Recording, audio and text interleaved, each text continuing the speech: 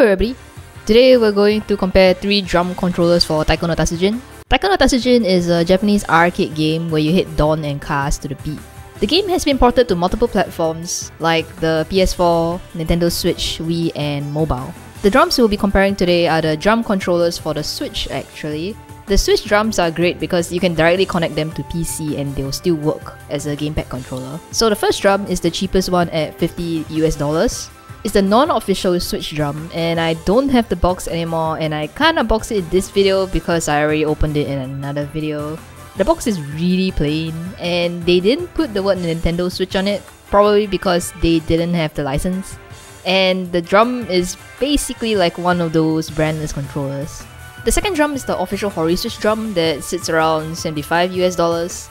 I bought it so we can just unbox it in this video real quick.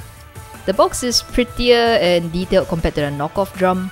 If I'm not wrong, the brandless Switch drum didn't have extra boxes in its box. It was just the drum and parts in plastic bags. Putting it together is easy.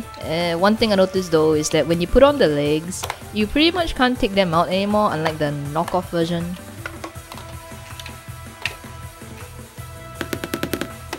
And the final drum we'll be looking at is the taikoforce level 5 that costs $380 US for the drum and a PC adapter.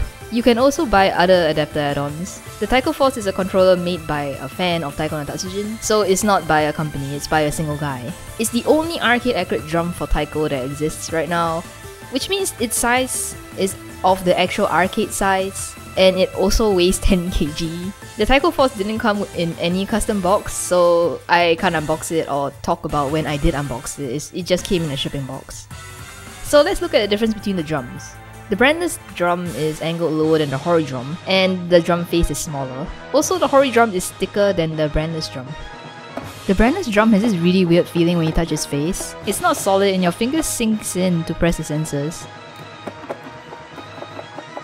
The Hori drum doesn't do this and is solid, and the taikoforce is also solid. The drumsticks that come with the two are a little different. The brandless one is completely plain, but the Hori one has the Taiko no Tatsujin logo of it. They're about the same thickness in diameter and lengthwise, but by holding it you can feel the plastic in the official Hori drum is much thicker than the brandless one, and you can hear it too when you do a sound test.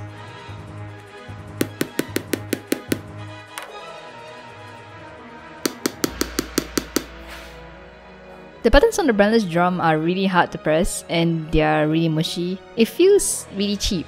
On the other hand, the buttons on the Hori drum's face sink in and are really soft. They still feel kinda mushy, but they are a little bit more quality. For the taikoforce, the buttons are on the adapter box and they are very clicky. They are not that solid though and I can feel them wiggle around. Also, the rubber on the sticks can fall off. The surface of the taikoforce is very rubbery solid. Bachis can roll and vibrate on it very well. The surface of the Hori drum isn't as great, but I can see a little bit of knockback, but it's very minimal. The brandless drum just absorbs all the force and can't roll at all. For those who aren't familiar with Taiko no Tatsujin, rolling is a technique to swing to hit the drum once, but land more than one hit. How it works is that you hit the drum and hold your bachi there, and the bachi vibrates against the drum and the drum senses the extra hits. Okay, so first things first, we're gonna test the drum on Taiko. Except that I'm going to use a simulator for this because I can't seem to ever get the offset right on my Nintendo Switch. Okay, so the first drum I'm going to be trying is the brandless drum. The dons feel so weird.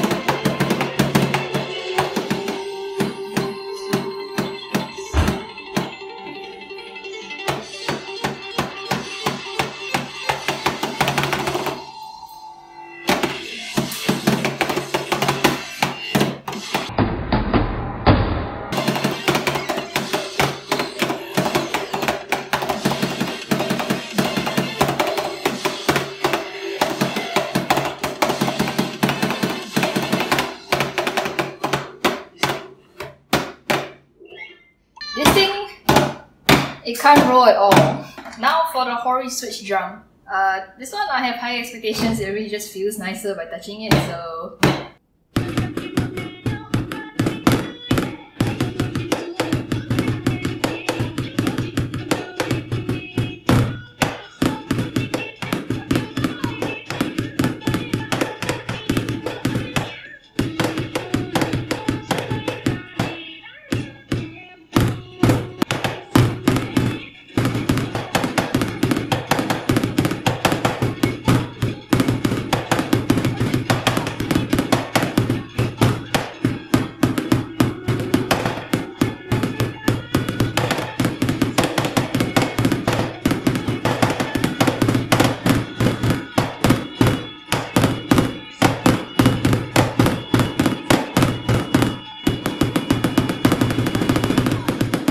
This drum, the dons are really nice to hit. The cast feels like I'm hitting really hard plastic, but I think this is standard from like official tatacons. The cast on the brandless one, they hit better and it like bounces off more. This is, it just doesn't. Then for the dons,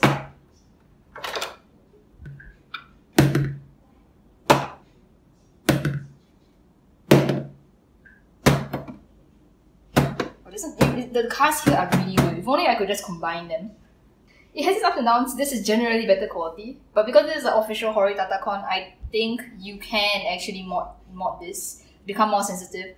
But to the point that you can actually do rolls on it, because this thing can kind of roll, it's just that the sensors are not sensitive enough to feel the rolls on it. This thing is, well, it can't roll. I can't imagine doing the rolls up from the top here though. It doesn't bounce like this. Alright, now for the taikoforce. You already can see that it rolls very well from the car zone here. And the same for the dons. Oh yeah, one thing about the taikoforce is that the car zone, like the sensors for the car, is bigger than the arcade drum in the arcade.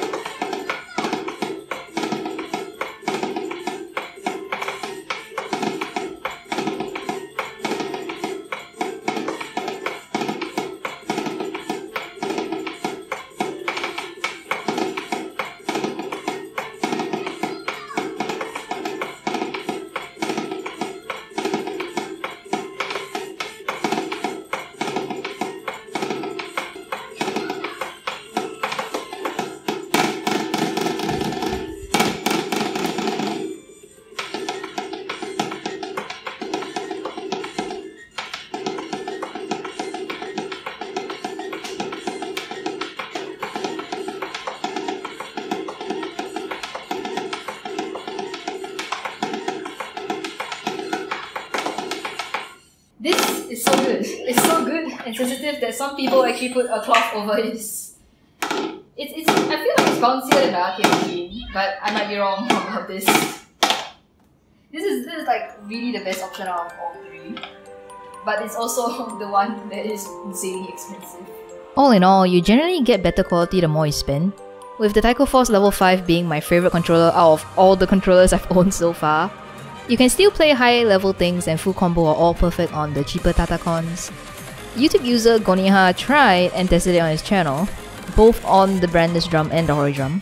Although in my opinion, the tatacons will probably start being really hard to full combo on songs that you have to roll for. I would recommend the Hori drum the most out of the two Switch drums. It's just better quality and you can mod it down the line. The taikoforce is best for people who are really into Taiko no Tatsujin and want to achieve the full arcade experience and quality. And that's all I have for this video.